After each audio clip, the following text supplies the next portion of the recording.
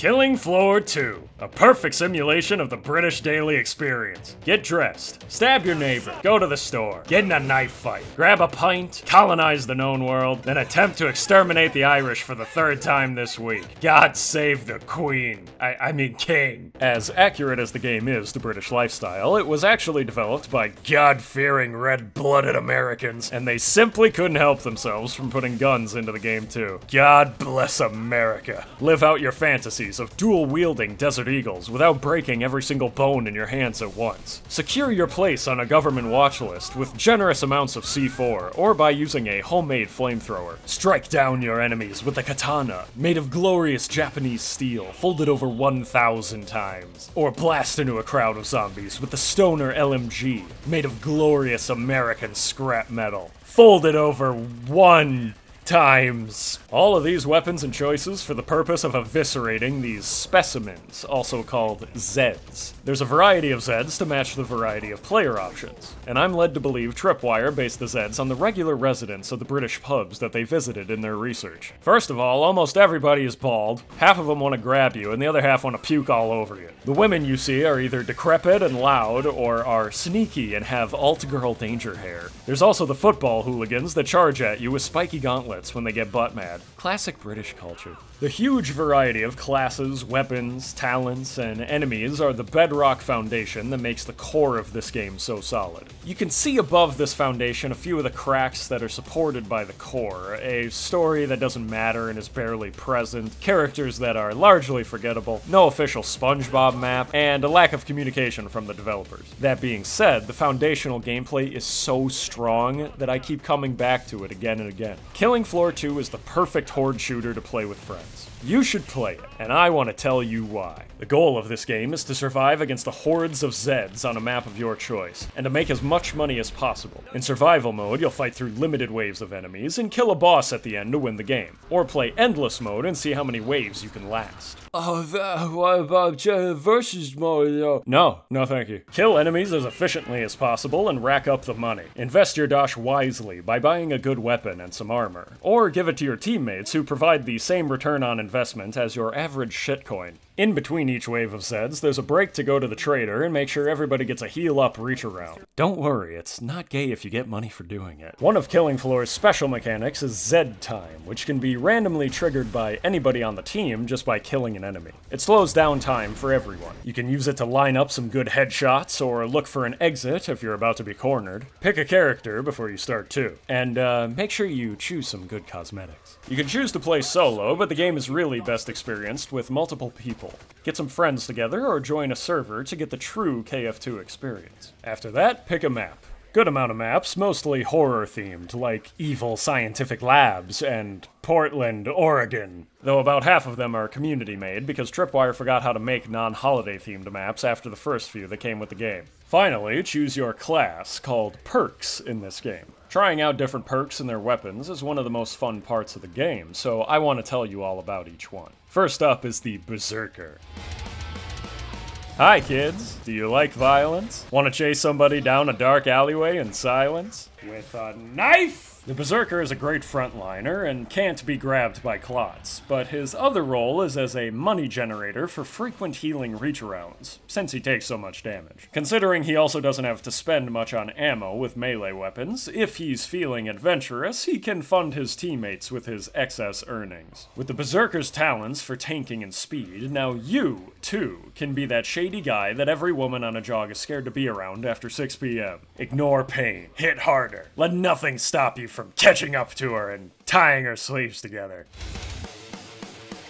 Commando is one of my favorites, and my recommendation for new players for very personal reasons. When I was but a little boy, my family took me out to a farm for the American ritual of letting your son shoot World War II weaponry unsupervised. The moment I fired my first round, I was enamored with the spirit of George Washington, who transformed into a bald eagle and flew away, and told me as he flew to play Commando in Killing Floor 2 many years later. I saluted as a single tear rolled down my face, so overcome with emotion that I nearly shot myself in the leg. Commando lets you fire all the weapons a young boy would want, and this time at Zeds instead of at your own limbs. Commando's trait calls out cloaked Zeds for the team too, outlining invisible ones in red. This means stalkers, as well as one of the bosses, the Patriarch, can't sneak up on you. Let loose with an M16 grenade launcher attachment. Scar H assault rifle. Stoner light machine gun. SA-80 bullpup. Kalashnikov. Suka Black!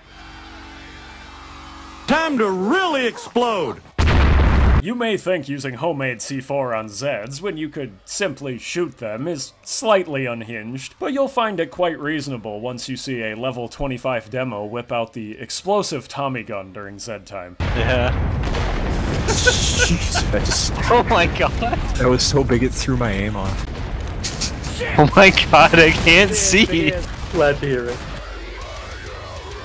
Medic weapons have two functions, bullets and projectile healing syringes. Medic's existence on a team is questionable considering that several classes have cross-use with medic weapons. The healing SMG can be used by SWAT, the healing melee weapon by Berserker, the healing assault rifle by Commando, all with similar effectiveness. Some would say you should determine beforehand whether your team needs someone who does slightly less damage to give you all more healing. Do you need the extra healing because you're bad at dodging? Have you considered simply killing the Zeds faster and not getting hit? Huh, dumb idiot? All I have to say is that a pocket heal slot wildly slurping on your health bar mid-fight is one of life's many pleasures. And also, yes, I'm bad at dodging.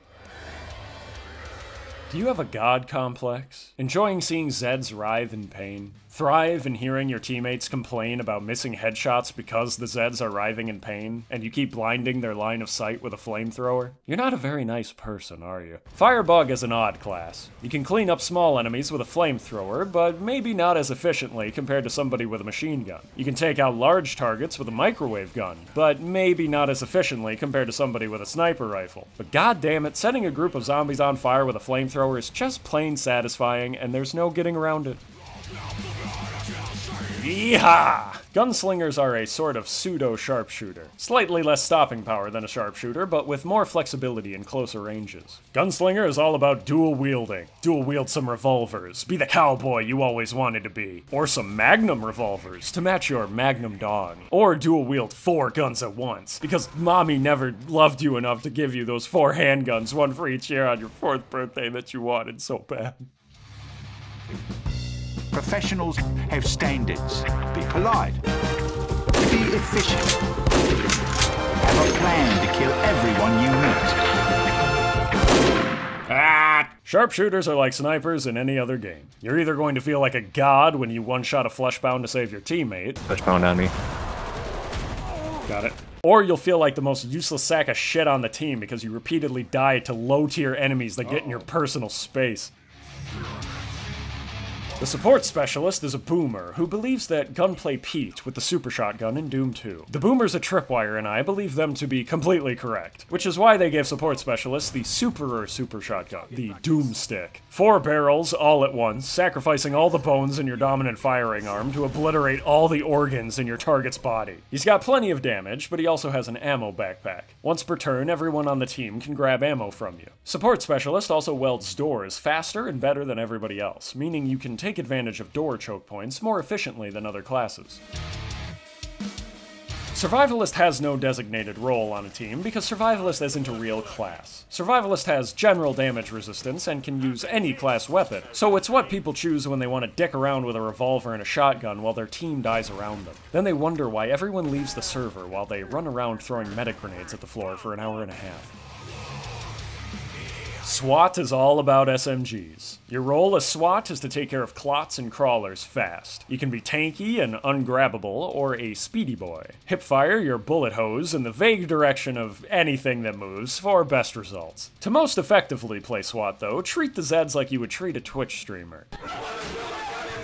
There's 18 common types of Zeds, and with so many of them coming at you, you'll need to know which ones are which. Here's a handy-dandy guide to help you identify and prioritize them quickly on the battlefield. Keep in mind that this is a generalized guide based on my experience in all difficulties and not specific to each perk, so if you'd like to whine about it in the comments section, Verac, please, Gorefast goes moderate danger. Also, please, Verac, play Deep Rock Galactic is best. You may do so now. In low danger, we have clots, crawlers, gorefasts, and stalkers, sometimes referred to as trash mobs. Clots of this tier come in 3 flavors: Righteous Anger Manlet, Unfinished by God, and self-described mocap actor Cokehead Behavior. They don't deal much damage, but don't underestimate them. Clots will grab and immobilize you if they get in arm's reach of you and force you to look at them. Trapping your movement and disorienting your camera gives the large lad behind them a prime opportunity to slap you upside the head. Unlike other spider-like creatures that give me confused arousal, crawlers aren't sexy at all. Well, not to me, anyway. There's probably somebody out there who likes them like that, but either way, crawlers are fast and love to impede your movement below eye level where you aren't looking. Gorefasts want to gore you, are fast, and have bad dental. Stalkers are invisible, evasive, and kinda scare me, but kinda give me a boner at the same time. Look for the shimmer that reveals them briefly, or play commando to reveal them for your entire team. The moderate danger tier includes 4 elite enemies, which are stronger versions of other Zeds. These Zeds have a chance to spawn instead of their normal counterparts, and that chance is increased at higher difficulties. Rioters are elite clots that love escalating violence. They scream to empower all the Zeds around them while staying comfortably out of range. Like a guy that screams World Star while recording 2 homeless men fighting to the death in a public bathroom. World Star!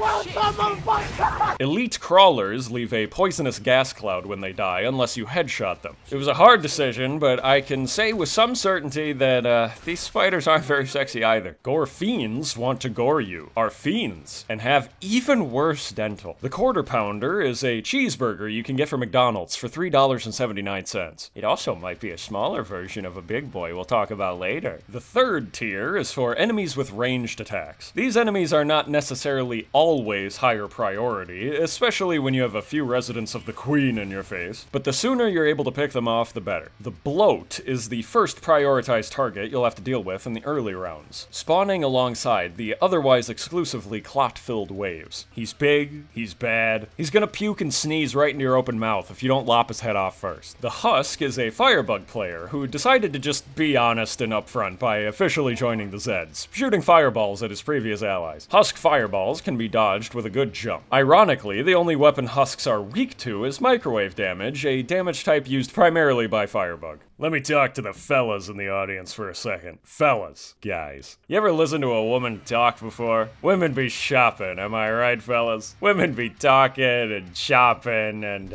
screaming and hurting your ears and yeah. Please help me, I'm so lonely. Edars are robots and don't mind getting their head blown off. 3 types of robots. One shoots rockets, another shoots lasers, and another will try to trap you with a beam. Shoot it in the chest to blow it up. The final and most important enemy tier. The large lads, the big boys. If you don't shit yourself from hearing the noise they make when they spawn,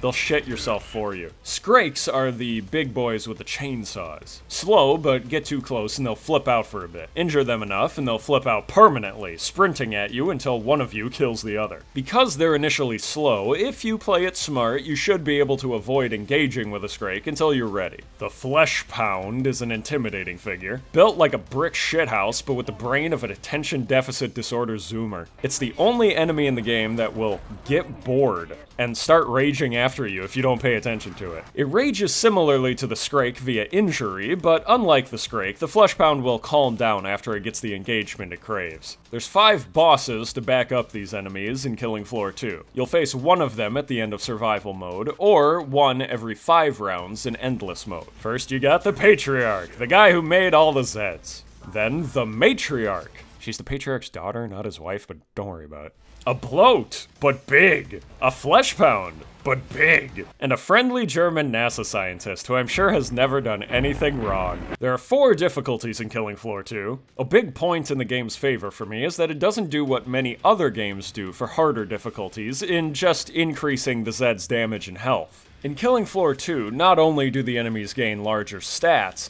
they also get new behaviors. For one, they'll close the gap faster. Clots will sprint instead of walking. Stalkers become the fastest enemy in the game, and sometimes flesh pounds will spawn in their charging rage. They'll also use defensive tactics to help close that gap. Cokehead clots and stalkers will dodge and roll like a competitive FromSoft enthusiast. Gorefasts and gore fiends will block their faces nearly every time you try to shoot them in the head, and can block while running. Bloats, too, will defend their faces, and will puke while dashing if you get too close. Some Zeds gain new attacks as well. Stalkers will use more complicated jumping attacks so that they're harder to hit. Husks become more of a threat at close range, gaining a flamethrower to use on you, as well as deciding to blow themselves up next to you much more often. On top of all of this, the harder the difficulty, the more often you'll see elite enemies.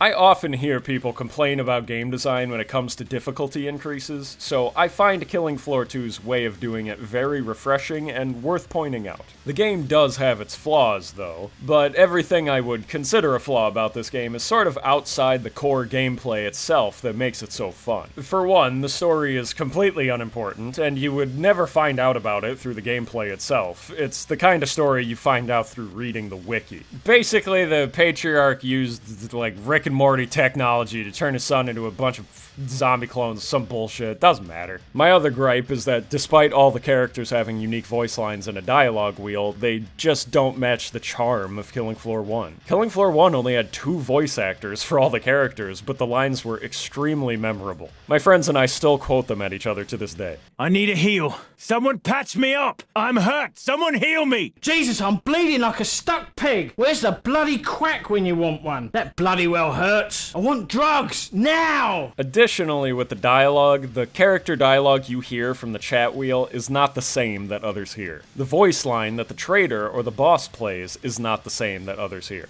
I do not like it when games do this, especially co-op games. This is a really personal gripe, just for me, because I like bonding over the voice lines in co-op games and sharing them with friends, laughing about them, or questioning what the hell they just said. But if what a character just said made you laugh, and you want to share that moment of fun with your friends, you have to go through the secret KF2 minigame of imitating the voice line with noticeably worse delivery to give your team a vague idea of what even happened, and by then the moment is lost. But ultimately, these are all aesthetics on top of the heart of what makes the game so good. Killing Floor 2 has a very special place in my heart. The game has its flaws, but the foundation of the gameplay loop is rock solid. And boy, does it make me solid. The variety of perks and how they interact with the variety of enemies would have been enough on its own. They also made the gunplay feel amazing. The reloads are beautiful, and the animation on the guns as they fire is especially good looking during Zed time. Learning how the different perks can form a cohesive team with each person focusing on different enemies gives a fun strategic experience, and on higher difficulties you adapt to the Zed's change in behavior, a more satisfying experience of difficulty scaling than simply increasing their health and damage,